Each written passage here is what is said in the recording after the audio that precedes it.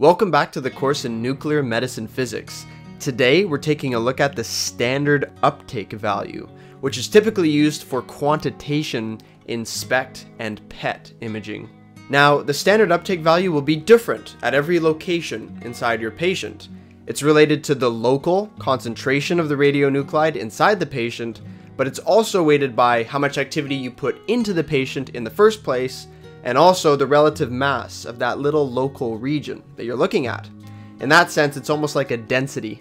We can compare standard uptake values at different locations in the body to see which areas of the body are most metabolically active. Now, what's most often done is that you have standard uptake value everywhere, and you look at a region and you take the average of all the standard uptake values in a particular region, and that tells you something about a particular organ or a particular tumor in the body. This gives you quantitative or numerical information about how metabolically active one region of the body is compared to another. Anyways, enjoy.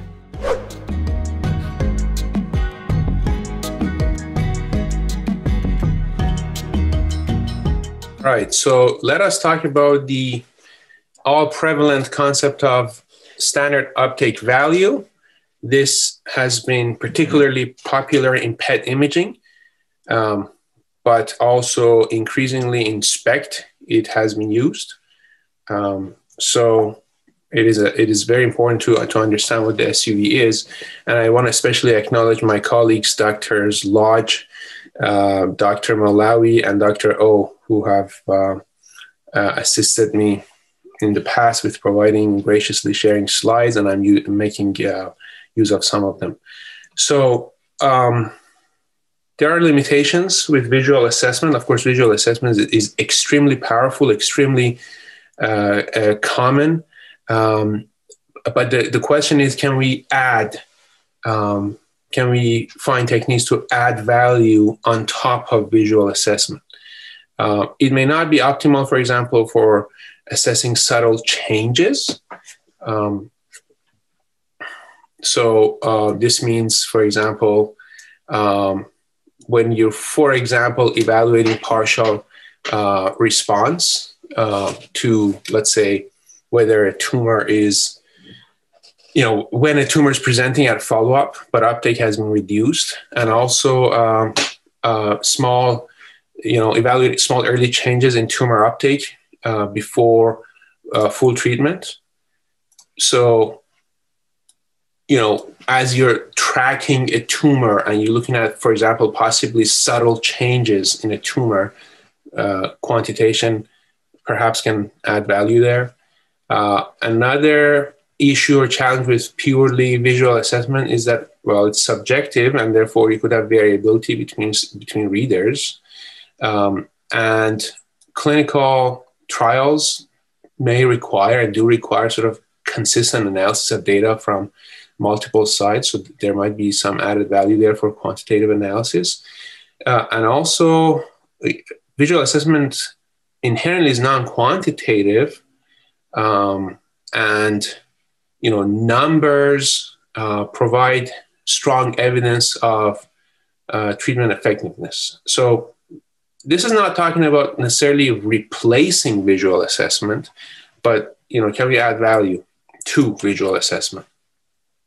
So quantitation or quantification, we've talked about this before, that both PET and SPECT are quantitative. Again, which we've talked about in this sets of classes, that there used to be this, or there perhaps continues to be, a perception that SPECT is not quantitative, but SPECT has and can become quantitative, and we've talked about it. If all the previously described corrections that we've talked about in these lectures for SPECT and PET imaging are applied, the reconstructed image voxel intensity will be directly proportional to the amount of radioactivity in a given voxel, right? And so, for example, by scanning uniform cylindrical source of known activity, we can come up with a calibration factor that can convert the voxel intensities for that particular scanner and that particular reconstruction algorithm and that particular protocol to numbers, quantitative numbers that really represent, the numbers in the image itself. For example, in units of kilobecquerels per cc or per milliliter.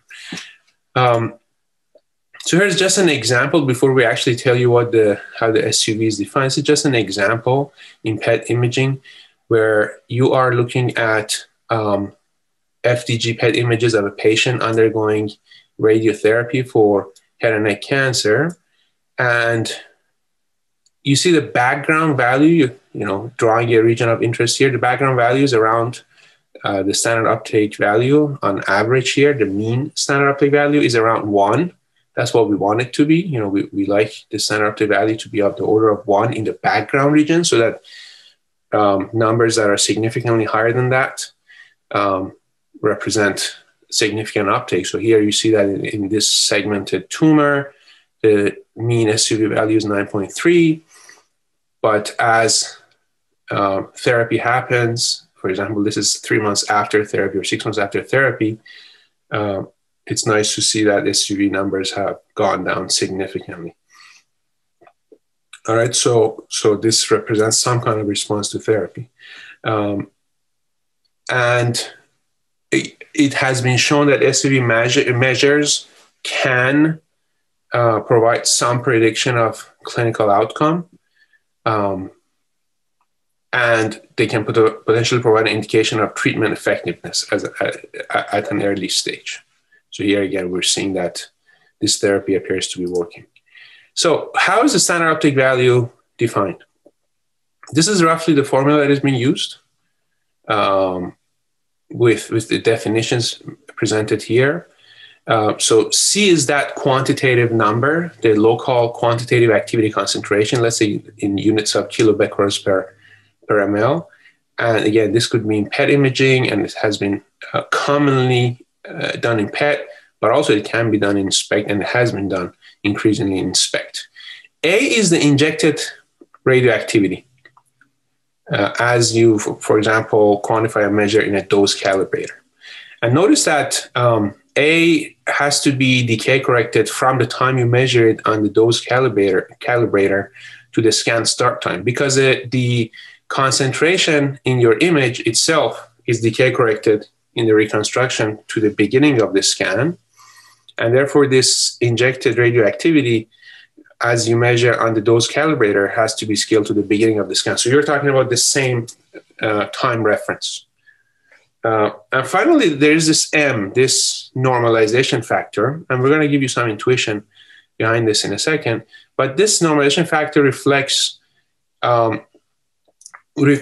how this injected radioactivity is supposed to be distributed, right? So it could be the body mass. It could be the body mass. It may also be the lean body mass, okay? So why do we consider the lean body mass instead? Because it's less dependent on variable body habitus across patients. There are studies noticing that patients who are more obese, their background SUV values are different, in fact, higher than patients who are not obese. And then these are just normal uptake values. They're supposed to be the same. And, the reason behind that is that, the fat complicates the issue, because the tracer has higher uptake typically in the lean body mass as opposed to fat. So you can sort of think that, so when you use this instead as the entire volume that can take uptake, it might change numbers. So we have a question whether we are always to compute the background ROI SUV mean, and how important it is to have that as a reference. It is not always done, but it has become increasingly important and recommended to do it, especially if you have a reference region like the liver, for example. And you will see this when we talk later in this talk about response assessment in PET using SUV. Taking the liver, for example, as a reference region kind of helps as a reference when you're comparing. So increasingly, in quantitative analysis, especially for response assessment, it's been used. So what is the intuition behind SUV? Let's just take this formula here. The normalization here, we're just going to take the patient weight, keep it simple. So this is the activity concentration, let's say in whatever units. Here is, for example, units, kilobecquerels per ml. And here is the injected dose, and here's a patient weight. Notice that, just think of a uniform cylinder of uptake. If it uniformly distributes everywhere, if everything is normal uptake, this number, as you see in this formula, becomes 1. Take a look at it, because the entire radioactivity distributes around the entire volume equally. And so this ratio is the same as this concentration. Noticing that 1 milliliters, 1 cc is 1 gram. Thinking about water, right? So roughly, this formula kind of here is designed so that if you have uniform distribution throughout the volume of interest, or the entire volume that you're considering, this number should be around 1. So that's why the background uptake should be around 1 when you use such a formula here. And let's look at this to get more intuition. Imagine you've got 2 different volumes, uniform uptake cylinders, but different volumes. And imagine that you've got the same radioactivity being injected. Well, because this is a larger volume, there's going to be lower concentration here, because the 1 millicurie is, for example, being distributed in a larger volume. But you still want the SUV to be 1, because again, this is all normal uptake. This is just background normal uptake, and it does become 1, because even though here the volume is, and the weight and the volume is larger, but also the concentration is lower, and these things cancel out and numbers become 1. Another example is if you're injecting higher radioactivity, but let's say in the same volume, well, sure, you're going to get higher concentration. In this example, twice as high concentration, but also in this formula, this ratio is going to be twice as higher, because the injected dose is double. So again, these two cancel out, and you get an SUV of 1 for both of these.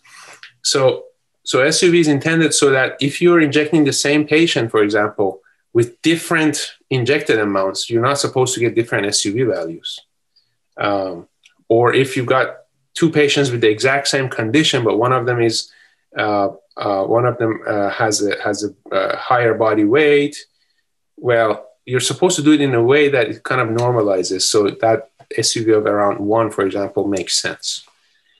Okay, so there are a number of factors affecting SUV. There's been a lot of studies here, surprising findings of inconsistencies between centers. So this is something that there's been, groups of people and collaborations formed to make sure that SUVs that different centers and scanners are getting are becoming more and more consistent, because people had noticed and continue to notice inconsistencies. So there have been significant efforts to make SUV a little bit, to understand at least SUV more, to understand why it varies, and also to try to control it and make it more consistent across different scanners and different centers. So there are a number of things we have got to do right for SUV. There are a number of factors we can do to minimize variability, or we can minimize the factors themselves with careful quality assurance so that the SUV variability is reduced.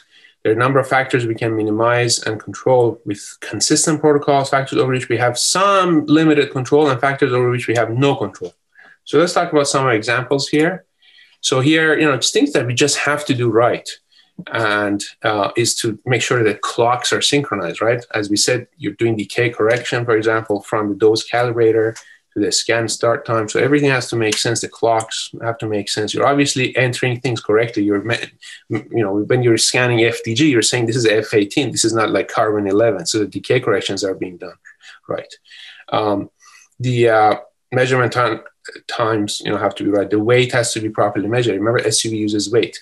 Also the height, because when you use the lean body mass correction for SUV, it turns out that, to measure lean body mass, there are different formulas for it, but they do make use of both weight and height to calculate the lean body mass, for example. Measuring things like residual activity correctly, and just generally quality of injections, right? And Some factors that we can minimize with careful QA is, making sure that those calibrators are stable over time. The scanners are stable over time, proper quality assurance, and there's proper cross calibration of scanner and those calibrators. Things that we can minimize with consistent protocols, patient preparation, obviously, scanning patients that have, making sure the patients have followed proper protocols, for example, proper fasting when they're doing an FDG scan. You're having consistent uptake periods. If, for example, the time between your injection to scan is 60 minutes, you try to keep it pretty consistent at 60 minutes. Otherwise, if you've got a patient before therapy and after therapy, but before therapy, they waited 60 minutes in the waiting room, and in the post-therapy scan, they waited 90 minutes in the patient waiting room. Well, you've given them more time, so they will get relatively higher SUV values, and you might think, oh, the tumor is getting worse if you're just looking at the numbers. But that's just because they waited more in the patient waiting room. There was more time for uptake. And also definition of the regions of interest. We'll talk about this in a second. Factors over which we have only limited control are things like patient motion. We could try to make sure the patients are comfortable, try to minimize some movements, but there are things that we just don't have too much control over, right? Respiratory motion, for example. Cardiac motion itself, thankfully, is not an issue except for cardiac imaging, because, the heart is in a sac, and as the heart beats, that sac is pretty stable, so it doesn't impact the rest of the areas of the body. But respiratory motion itself is obviously there. And image noise, right? So which protocol do you use to do the reconstruction, to control noise? How much are you injecting? Even though I mentioned to you that SUV is supposed to be correcting for injected activity, but obviously if your injected activity is too low, the image is going to be too noisy. And if they're too noisy, then identifying regions of interest might be more challenging. And noise, does make SUV values less reliable because they oscillate and they're not as repeatable. So paying attention to this is important. And finally, there are factors. There's this factor over which you have no control: real biological variability. If you scan a patient today and then bring that same patient tomorrow and scan that patient, there's going to be some biological variability in the same patient day to day, right? So when you do retest studies, just to understand how reliable the SUV values are, and we're going to talk about this, there is, two contributions. One is just noise from the scanner, because you're going to get different noise realizations, but also biological variability, day-to-day biological variability in the same patient. And there's no control that we can have really over that. So let's talk about one of these factors, ROI definition, which is quite important, the region of interest definition, because it has a strong influence on SUV, on how accurate the numbers and on how reliable, reproducible they are. So here are, for example, just some examples, right? So if you just draw just a box around the tumor, this is not an exact delineation of the tumor, just a box around it. And you just look for the hottest voxel in there. That's ROI max. And the SUV that you measure in that hottest voxel is called SUV max. It's a very simple measure. That's why it's so popular in the clinic, SUV max. You don't even need to segment the tumor. Just identify where the tumor is and just find the hottest voxel in there. But you could segment, and there are different ways to segment. You may do manual segmentation. You may do more of a software-based segmentation. It doesn't have to be this technique that I mentioned here. It could be any technique. There's a lot of efforts nowadays using AI-based methods. But the point is, different segmentation methods are going to give you different regions of interest, right? And when you calculate the mean uptake here, let's call it SUV mean, and the mean uptake here, obviously these are going to be different. So segmentation does make a difference, right? Segmentation does make a difference to the measured values, right? And finally, there's this thing we call ROI peak, where you take a spherical volume that is 1 milliliters, 1 cc, and you just move it around this area until the average uptake in it is maximized. So that's ROI peak. So here, for example, the value might be maximized. We're going to see this again. But the measurement here we have is called SUV peak. Okay, so again, so this one is as you can see is kind of objective, right? The hottest voxel is the hottest voxel. And it's very easy to measure, but you can imagine that just focusing on a single pixel or voxel could be noisy, could give us noisy values here, right? Manual or segmentation methods could have their own issues. Manual could be very subjective. It is also very time consuming. That's why routinely in the clinic this is not done. Software methods are more objective, but there have been challenges in getting accurate and reliable segmentations. There are a lot of efforts nowadays to do this using artificial intelligence methods, for example. And peak RI, again, you don't need to do segmentation. You just need to know where the tumor is, and you move this 1 cc sphere around until its value is maximized. Okay?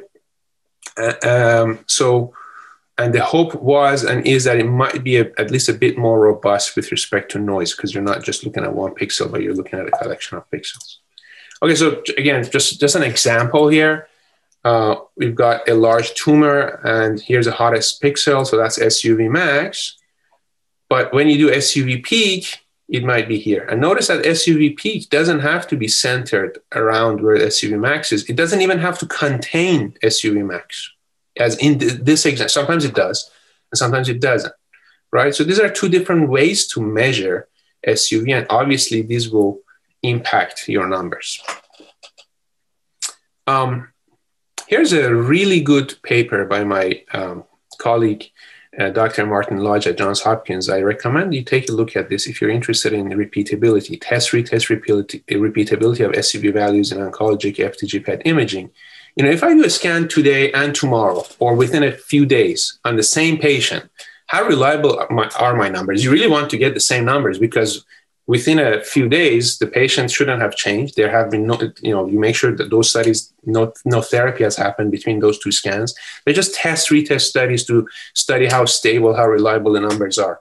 So how reliable are the numbers? And he reviews the literature from many different papers and sort of comes up with typical numbers. This is for SUV max, SUV mean, and SUV peak. And this is so-called, each of these papers might do measurements differently, but then he brings them all to the same metric, which is, in this case, within subject coefficient of variability. So in a given subject, how variable is the uptake? And again, these numbers, you would like it to not change at all. You like this number to be 0%, because again, these are retest studies, but it's not 0% for mainly two reasons. One is, we talked about a host of things that can change SUV. Obviously, these things you've got to do right, and you like to make these very consistently. But even if you do all of these very, very consistently, right, these kind of things remain. Especially the effect of noise remains. Between two protocols, you have between two, even same reconstructions on the same subject, but two different scans, you're going to have different noise realizations, for example.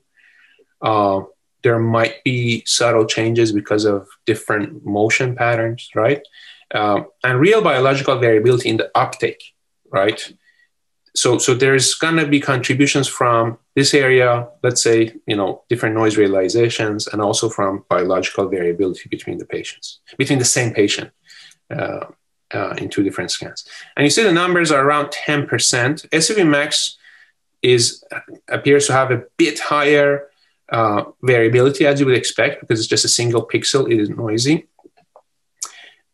You would have liked to see SUV peak to be quite better than SUV max. He doesn't find it to be that much better, right? I mean, it is better, but it's not that much better, at least in this study that has put everything together, right? And also SUV mean, you would have expected this to be even better than SUV peak, because you're looking at even a larger region. You're looking at an entire tumor. But the reason these have not been entirely reliable perhaps in the past is because, as we said, you need to do segmentation, and segmentation may not be very robust. So the hope is these numbers will improve over time as you have better and better segmentation methods that give you more objective, more reliable, more repeatable segmentation. So these numbers may improve. But let's just focus on SUV max and sort of SUV peak, because these two are done increasingly in the clinic. And so the numbers typically are around, let's say 10%, right? Okay, so what does that mean? Well, let's define this thing called the 95% limits of repeatability. Okay, what does that actually mean? And we'll get that in a second. But how repeatable are the numbers? The within subject variability is this number within a subject coefficient of variation.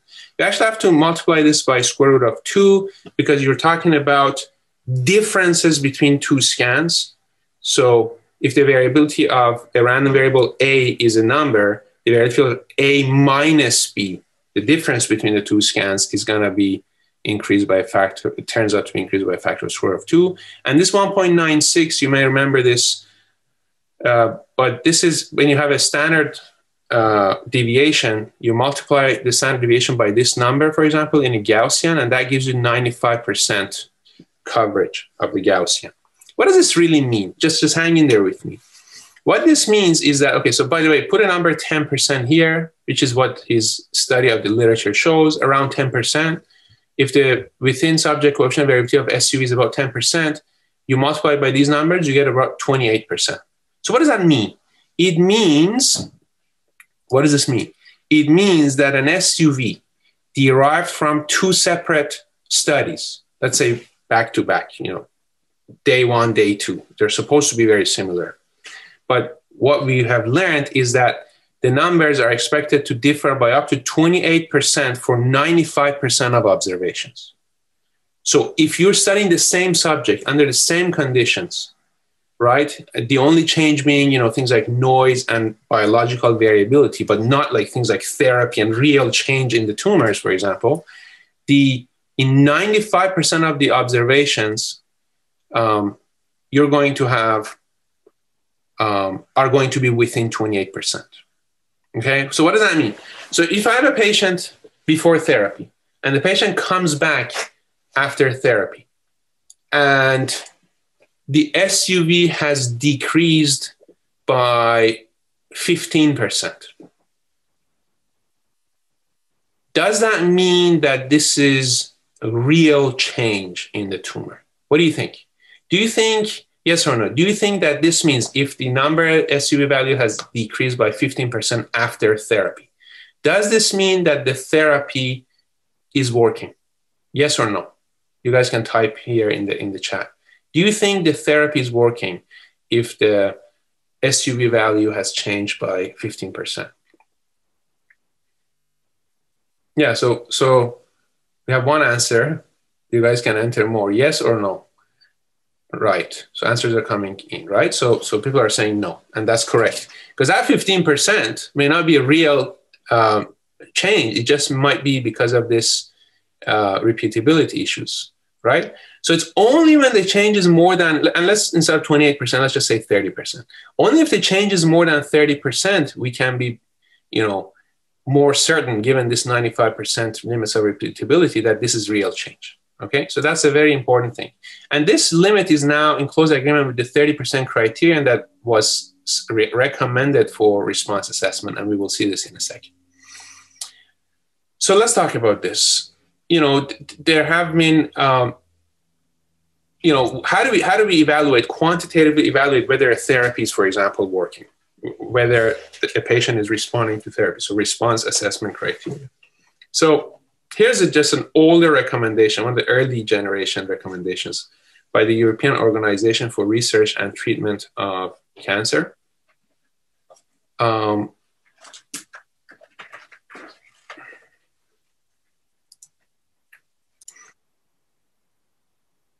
Yeah, so in this particular kind of response criteria, you saw certain recommendations, things like saying, okay, this is complete response, partial response, stable disease, and progressive metabolic disease. So notice that they were saying originally that if after one cycle of therapy, you see 15% decline in SUV, maybe you are having a partial response. But we just challenged that, right? And in fact, it's exactly because of these recommendations that these numbers have changed in other response criteria. So there were some limitations with this kind of earlier response criteria, but specifically this 15% was, for example, a problem. There are other issues too with they didn't necessarily recommend how to handle multiple lesions and things of the sort. And then there comes this very popular publications and recommendations called PERSIST that has been implemented on a wide range of vendors, very popularly implemented. So positron emission response criteria in solid tumors. So this is PERSIST criteria in PET imaging. And so moving from the other kinds of CT-based criteria to say, wait a minute, PET should really be used for assessment of response to therapy, looking at metabolic uptake and functional uptake, et cetera. So, there's a lot of details. So I recommend you look at this very large publications and this highly impactful publication. What is a measurable target lesion, for example? And this is a question we had earlier. Do you always measure SUV in the background? But you see in this example, first of all, they're talking about SUL. L is the lean body mass correction factor. And they're saying, we're going to pay attention, especially to tumors that are above a certain threshold. And that threshold they do with respect to SUV uptake in the liver. So the liver becomes kind of like your reference. And if you're higher than the liver by a certain, factor and standard deviations being measured as a measure of noise in the liver, if you're above it by a certain amount, then that gives you some kind of measurable target lesions. So you focus on those lesions. But I'm not going to go through those details. But what I really do want to show you is this number 30%. So different response criteria. So complete metabolic response, partial metabolic response, stable metabolic disease, and progressive metabolic disease. But notice again, this number has not really changed. And the focus, by the way, their recommendation was on lean body mass corrected SUVs and then focusing on peak measurements. Again, this was sort of a, PERSIST 1.0, the initial recommendations, right? And yeah, these are for solid tumors. But of course, people are talking about, non-solid tumors and what kind of recommendations do we have for that. But the focus here was for solid tumors. So those are numbers. Is that enough? And there have been a number of very good commentaries saying that PERSIST is not enough because PERSIST focuses on SUVs. It certainly was a move towards quantitative imaging, but there are, we shouldn't stop there, right? So there are techniques that allow us to move beyond SUV only measures. I'm going to talk about three prominent candidates. One is to do kinetic modeling. One is to also bring in volumetric measures and also focusing on radiomics. So kinetic modeling, we're not going to talk about that today. It's a tremendously important area. It's always been there in PET imaging. It's been there, for decades. And in fact, this is sort of the ultimate, gold standard imaging in PET. And it can be done in SPECT too, but it's been done a lot more in PET imaging. So how do we relate quantitative images, let's say in these units that we've been talking to actually meaningful, physiologically meaningful parameters? This is just a quantitative number that tells you how much uptake is in a certain pixel. But how do we relate that to physiologically meaningful parameters? Like how much is the blood flow in this myocardial perfusion imaging? Not the uptake, but the blood flow. How much is the binding potential, for example, in neuroreceptor imaging or other kinds of receptor imaging? How much is the rate of metabolism, for example, as you do in FDG imaging? How do we measure those? And the answer is using kinetic modeling techniques. And in reference to that, that's why you hear that SUV is considered semi-quantitative in the sense that SUV does make a number of simplifications and it is a pseudo estimate for these physiologically meaningful parameters. And again, in early studies, people tried to correlate SUV with these kind of kinetic based parameters, kinetic modeling based parameters, and showed there are some good correlations in some studies. That's why people felt comfortable switching to SUV. But there's been awareness and increasing awareness and recognition that these are not the same. And this is semi-quantitative, and kinetic modeling based measures are the ultimate, reference. So what do they actually do? So to explain that, let me first look at this diagram together. This is not kinetic modeling. This is just image reconstruction, which we've talked about in this course. So you've got the radioactivity distribution that's being imaged by your system, your PET system, your SPECT system, as defined by the physics, and you get some data. The job of an image reconstruction is to take this measured data and the physics of the scanner and reconstruct the radioactivity distribution. So that's the image reconstruction. It has nothing to do with kinetic, or it's not kinetic modeling. But kinetic modeling is also another kind of reconstruction problem, though it's not called that way. But here you have the system is the body, let's say the human body that is being quantified, okay? Not the scanner. It's system here. Think of the system as the biological system you're trying to image. The input to it, you can think of it as, for example, the radio tracer as it is distributing in the blood over time. And let's say you measure this somehow. For example, you measure this by sampling, doing blood samples, or you do it non-invasively by finding a place in your body that has a blood pool, right? And then, for example, in the heart, in the left ventricle or in the atrium, you put a region of interest in there to look at the blood, and then that gives you how is the radio tracer distributing in the blood over time. And then that radio tracer from the blood is taken up by the biological system, let's say by the human body, and it distributes in tissue over time. This is what the reconstructions give you actually, right? So the reconstructions are telling you how's radio tracer distributing in the body. Let's say you know what is the tracer input in the plasma. Here you want to reconstruct the system. What are the biological parameters? For example, rate of uptake into the tissue and metabolism. So kinetic modeling estimates these using mathematical biology. Again, we won't go through that.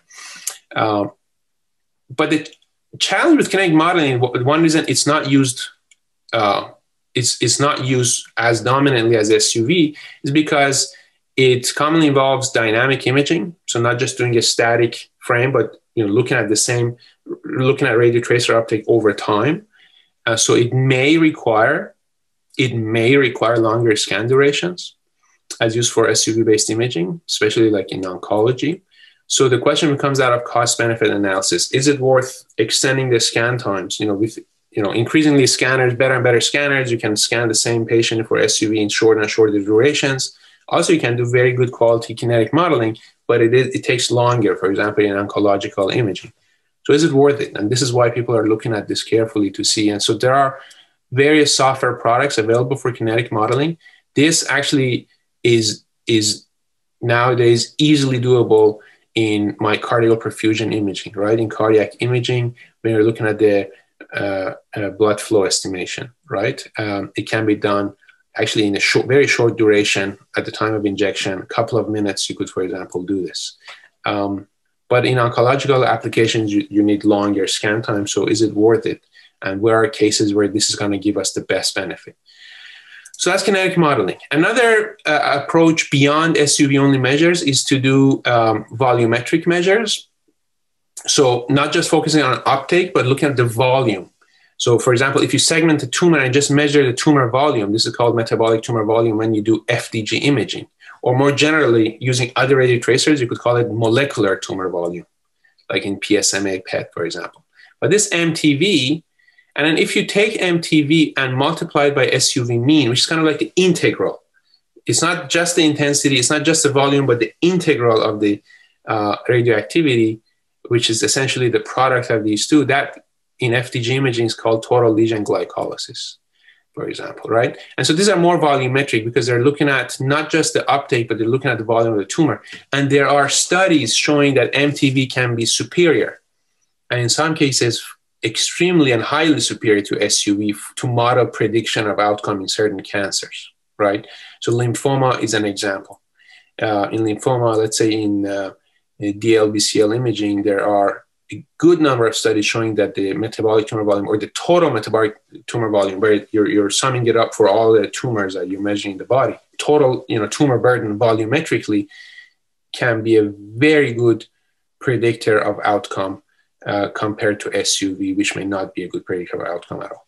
So that's why there's been a lot of interest in this. However, the challenge is you need reliable segmentations, because that's very time consuming. That's why people don't do it in the clinic, because the clinician has to spend more time, and therefore it's not done in routine practice. But the hope is that with AI-based solutions, for example, using deep neural networks, using deep learning, there's significant activity in this area to come up with routine segmentation of tumors, routine and reliable segmentation of tumors to allow us to make these measures. So the hope and the vision is that we're not just going to be reporting SUV max, right, for our patients, but we're going to be looking at volumetric measures too. And also, we like to move beyond individual metrics. Why just report this or that? Why not combine all these features, for example, using machine learning methods to build better models? And the point is, each metric captures a part of the tumor, and it may miss other aspects of it. So again, take a look at SUV max. Here's a tumor, and this is the hottest pixel, for example. When you do SUV max, you're essentially disregarding everything else in this tumor and just focusing on the hottest pixel, right? In this example that we show, but there's a lot of information in this tumor, a lot of numbers, and there might be also the shape of this tumor and also the heterogeneity in the uptake. So images are not just pictures, they're data. And this field of radiomics or radiomics tries to think differently, right? So you're extracting a large number of features from radiological images. Again, these features could be handcrafted features like SUV max, MTV, but also other features, heterogeneity, entropy in the uptake, and other kinds of heterogeneity measures, right? They could also be features that are not handcrafted by your, for example, your deep neural network in AI extracts them on its own. So whether they're handcrafted features and then combined using machine learning methods, or you're using deep learning based methods that kind of, you just give it the raw images and it itself extracts the features and combines them. But the point is, you're not just focusing on one metric. And the radiomic features have the potential to uncover disease characteristics that fail to be appreciated perhaps by the naked eye. And then again, when you combine them into radiomic signatures, you could get distinct imaging, these distinct imaging features and signatures might improve diagnosis, prognosis, therapy response assessment. And the hope is that you're going to move towards personalized therapy. So you've heard of omics in genomics, proteomics, metabolomics, but again, why not do it also in radiological images, therefore the field of radiomics or radiomics. There's been significant activity in this area. Just showing you one example here. Here you've got an image. It is segmented here. You may extract a lot of features. Again, in this example, these are handcrafted features, lots and lots of them, and you may combine them using machine learning methods and build models that may be able to predict outcome, that may be able to better assess disease, etc. So again, these are the hopes and dreams to move beyond SUV-only measures. To summarize this presentation, there have been efforts to move beyond purely visual assessment of images, and SUV was it that allowed us to move beyond purely visual assessment. It has been widely adopted for PET and increasingly for SPECT. We talked about different kinds of SUV-based metrics, for example, SUV max, peak, mean, and the need to understand variability of SUV measures. And we try to link this variability to existing criteria for response assessment. And finally, we talked about ideas, or at least 3 areas where we can move beyond SUV-only measures.